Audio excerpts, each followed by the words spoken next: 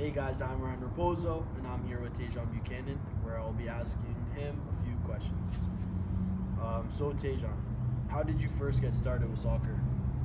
Yeah, so I started playing soccer around 6 or 7 years old, just recreational, playing with my friends in the park and stuff like that. And then I really started taking it more serious at like the U10, U11 level, playing for Brampton Youth Soccer Club, and yeah, ever since then, kind of fell in love with the game.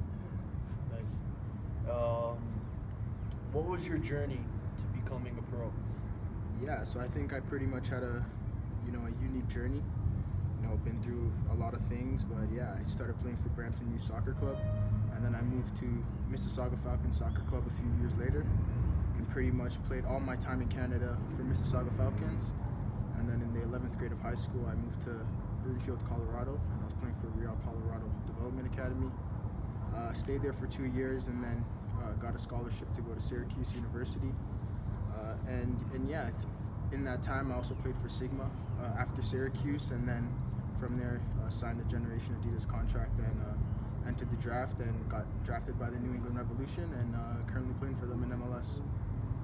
Nice. So what does it mean to wear the Canadian shirt? Yeah, it's an honor to wear the Canada shirt. Ever since I started playing soccer at a young age, my goal was always, to play for my national team and to play for Canada.